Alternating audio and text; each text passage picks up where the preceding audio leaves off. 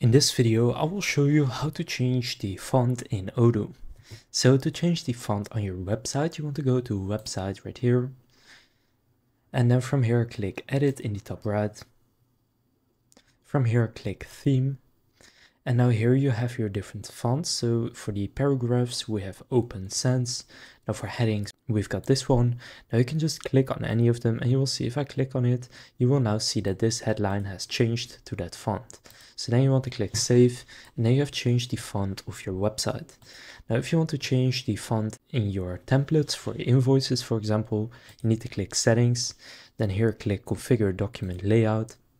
And then here you can also select what font you want to use in stuff like your invoices. So you can also pick that from here.